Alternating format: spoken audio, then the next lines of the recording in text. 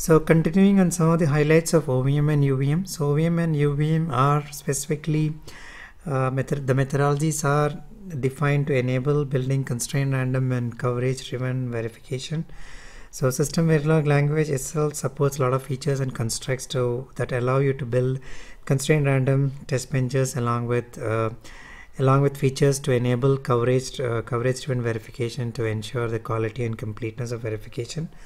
So the methodology also allows you to build highly configurable and flexible test benches. So the methodology allows you to build configurable test benches, which enables a lot of reuse across projects or across different levels of verification environment. So that is the vertical and horizontal reuse. What I mean by vertical reuse is that test bench components that are developed for a specific block level environment can be used for a multi-block or a chip or an SoC level verification environment, as well as components that are used for a specific block could be well used for another block level verification environment, or maybe even components or test bench components that are built for a given project could be horizontally reused for several other multiple projects happening in the company. So the methodology puts a lot of emphasis on how to build such configurable and flexible test benches with emphasis on reusing them, because after all verification is always like bottleneck with time, and we would want to reuse a lot of effort that we spend on one project or one verification environment into multiple verification environments. The methodology also puts a lot of emphasis on separating the test or the stimulus part from the actual structural test bench components. So there's a lot of advantages that comes up with this, because the test bench components are not tied with your stimulus, so that your stimulus could be reused for multiple test benches, maybe for different block level environments, or for a chip or a full chip or an SoC kind of environment, and probably even the same stimulus could also be used for emulation environments. So the methodology supports and puts a lot of emphasis on how you should build stimulus by separating them from the actual test bench structure. Continuing on the highlights, so both of the methodologies, OVM and UVM, are built on top of transaction level communication or transaction level modeling concepts. So we'll see more about what is meant by transaction level modeling and what are meant by transactions in the following lecture. So but understand, like, the methodology is built on top of this, which gives you a lot of advantages that also we will see in one of the following lectures. The methodology also allows you to build a lot of layered sequential stimulus.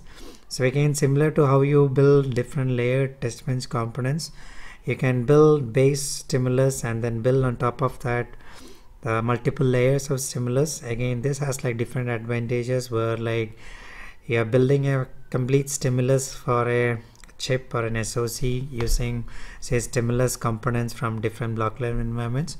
So again, the methodology allows you to do this, and I think we will see more about this as we learn about the stimulus or the sequence part. The methodology also has a standardized messaging format, so you can have like standardized messaging in your test bench component or in your stimulus, which allows you to turn on or turn off the messages. You can categorize the messages as like info message, warning message, or error messages, or fatal messages, and you can also turn on or turn off messaging per component.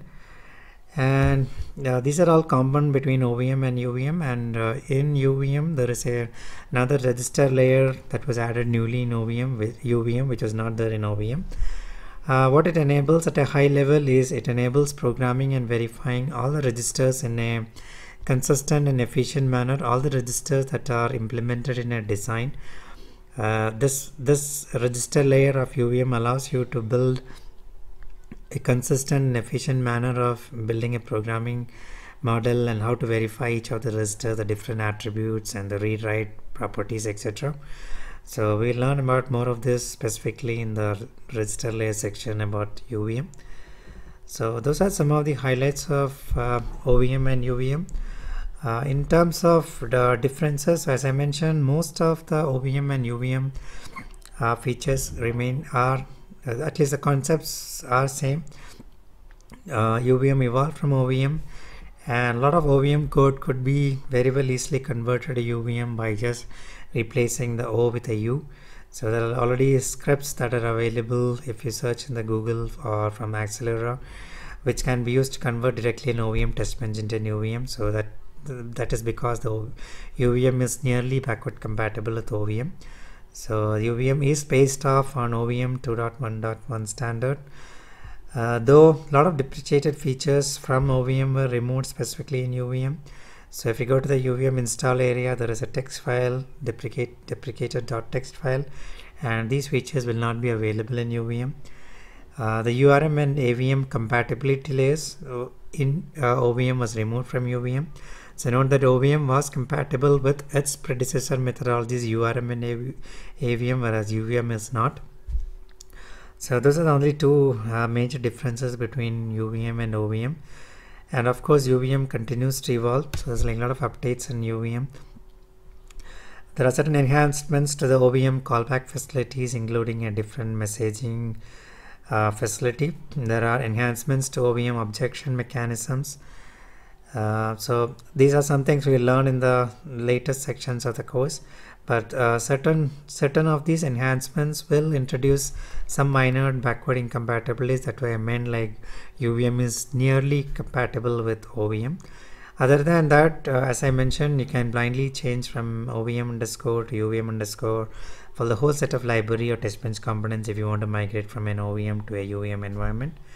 And definitely UVM continues to evolve. So it started with 1.1 and recently there was a 1.2 standard that got released, and I am expecting it will continue to evolve. So that's it in the first lecture, which introduces you to OVM and UVM and explains some of the highlights of OVM and UVM. So in the following lectures we'll start learning more about the different concepts of OVM and UVM. So thanks and stay tuned for the further lectures. Thank you.